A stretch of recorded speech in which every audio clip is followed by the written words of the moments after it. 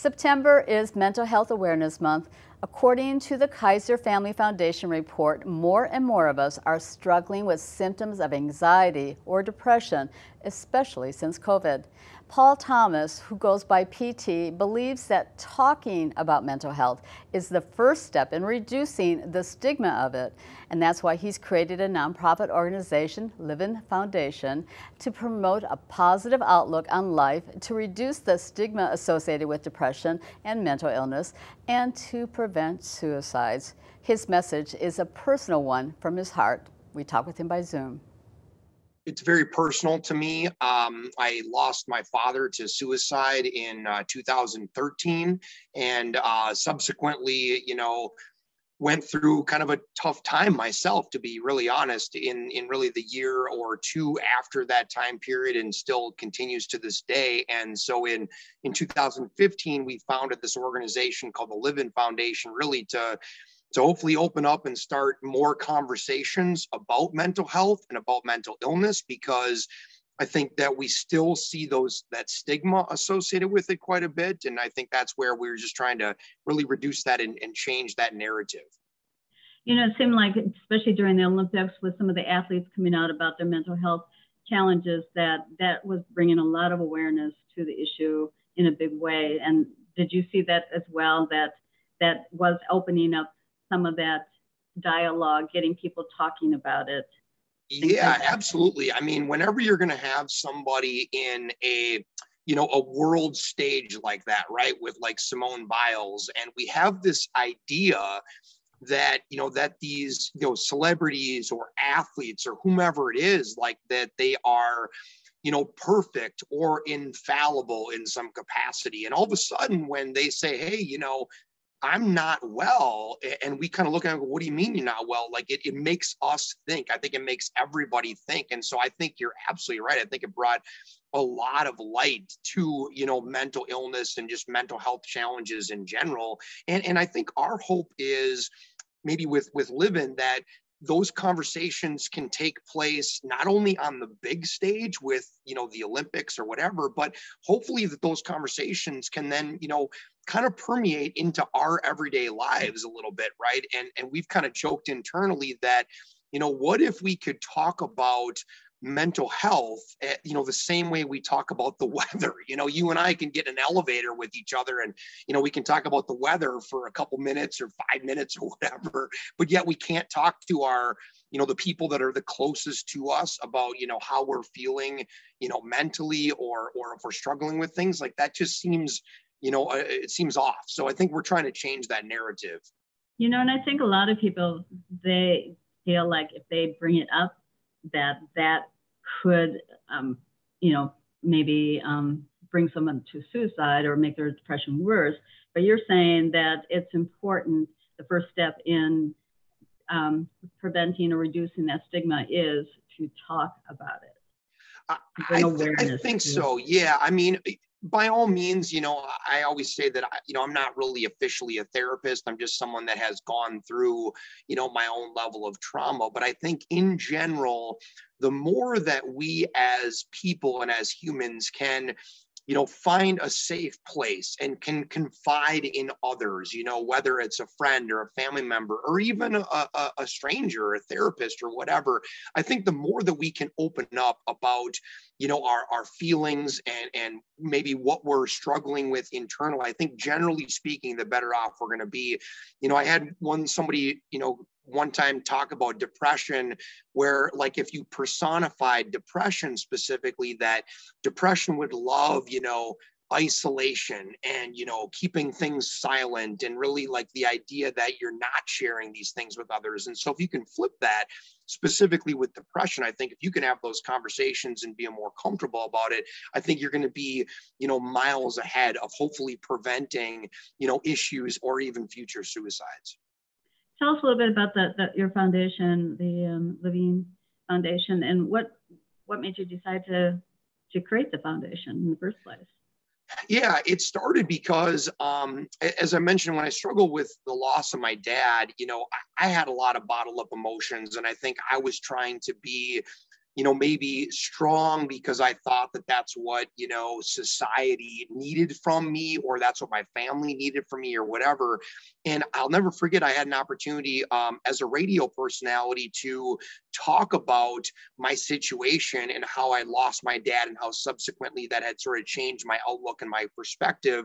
And we happened to be at an event a little bit later on where a gentleman came up to me and said, I just want to thank you for opening up about mental illness and about losing someone to suicide, because it turns out that he had lost his niece previous that year. And he said that it gave him some strength and maybe some comfort that he wasn't alone in sort of his struggles and the things he was dealing with in terms of the loss of his niece. And so it was kind of right then and there that I realized that if we could create a movement, right, this idea that maybe I'm not comfortable wearing a shirt that says, I lost my father to suicide, or that I've struggled with depression, or that I've dealt with PTSD or whatever. But if I could wear a shirt or have a bracelet that has, living on it, and other people could sort of, come to this community as a whole, that we could build a movement and we could bring people together, with a community that we don't normally talk about. And you ultimately don't have to go that far to find somebody that has struggled themselves personally, or, that has dealt with somebody in their life that has struggled, or maybe they've lost someone to suicide. And that's an unfortunate thing. But I think if we can be more comfortable opening up about that, and maybe even building those connections, I think our hope is that we'll be able to find people and prevent where someone maybe would have been traveling down the wrong path, and maybe we can sort of bring them back to more of an element where they maybe will open up and talk to somebody and get some help that they need. So as a result of your foundation, you also have a weekend retreat for certain individuals that have lost someone to suicide. Tell us about that. Yep. So we call it Camp Livin'. And what it is the idea behind it is, I think with my family specifically, and a lot of families that I've talked to, when you lose someone to suicide, there are obviously a lot of broken pieces, like there would be with any loss, but it's a little bit different in that there's kind of this perceived choice, and there's like a lot of struggles, I think, internally as a family. There's maybe some guilt, there's sadness, frustration, there's just a lot of emotions. And so we kind of thought, like, what if we could create an environment, sort of a weekend retreat, if you will, where families that have all kind of been through that same struggle could maybe connect with each other, and ultimately also disconnect with the rest of the world, and hopefully reconnect with their family, through therapeutic activities, but maybe not necessarily therapy. I think therapy is really, really strong and good, but unfortunately, even therapy as a whole,